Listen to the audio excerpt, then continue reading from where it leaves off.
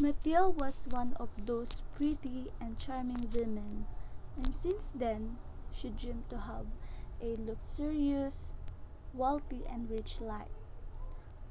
She thinks she deserves that because she's not contented to what life she had.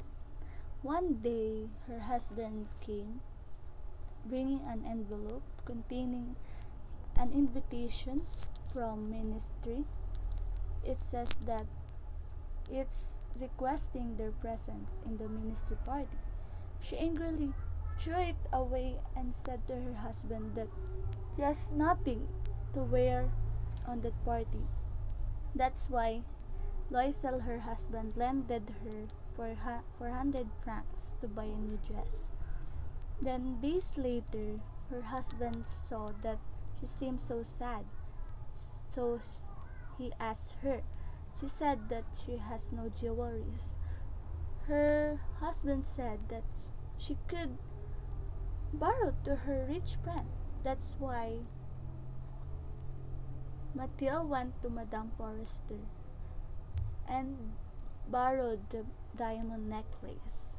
The party came and Mathilde was the center of attraction of every man and women. When they got home, Mathilde realized that she lost the necklace. Even they checked all the places they have been. That's why they went to a store to buy a new one. But it's worth 36,000 francs.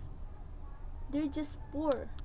That's why they doubled their work, their jobs, and even borrowed money from every people they know. They successfully bring it back to the owner. And after 10 years of hard working and solding their properties to pay the loans they had, the face or the appearance of Mathilde has changed. She became older, and even Madame Forrester did not recognize her. She told everything to her friend, but there's a pitiful look on her friend.